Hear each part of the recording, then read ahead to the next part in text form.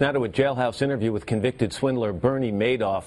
And even now, he is admitting to being stunned by the government's inability to catch him.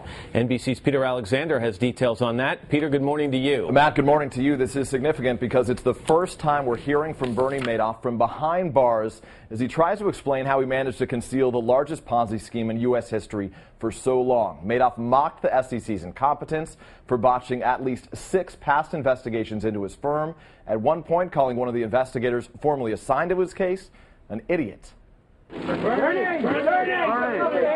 the jailhouse interview, Bernie Madoff told federal investigators even he was stunned by the government's inability to catch him for more than 2 decades while he masterminded a $65 billion Ponzi scheme.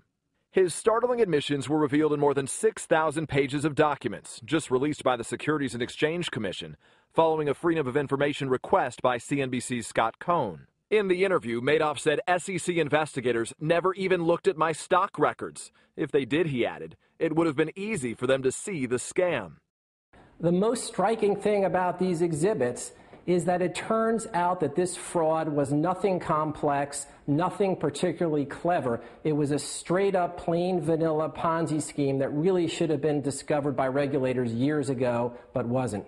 Also in the new exhibits, evidence of 6 failed inquiries by the SEC after several strong complaints against Madoff since 1992, including this letter to the SEC chairman 3 years ago, calling Madoff an extreme example of uncontrollable greed, which should be investigated by the proper authorities.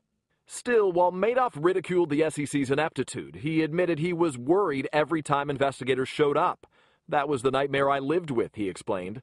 I wish they caught me 6 years ago. 8 years ago. The real significance of the Madoff story is that it shows how the regulators here really missed the boat, how they didn't ask the right questions, how they never followed up, and how this could happen again unless they change the way they approach regulation. In part, Madoff credited his reputation as a high-powered financial genius for helping him avoid getting caught sooner, stating that current SEC chairwoman Mary Shapiro was a dear friend. In fact, the Inspector General determined there was no proof Madoff and Ms. Shapiro had a close relationship, and no evidence of any criminal wrongdoing by SEC members involved in the case.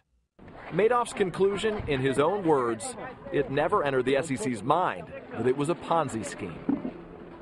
For its part, the SEC would not comment on the newly released exhibits. In the interview, Madoff, a former NASDAQ chairman, said he was, quote, very proud of the role he played on Wall Street, acknowledging, of course, that he has destroyed that now.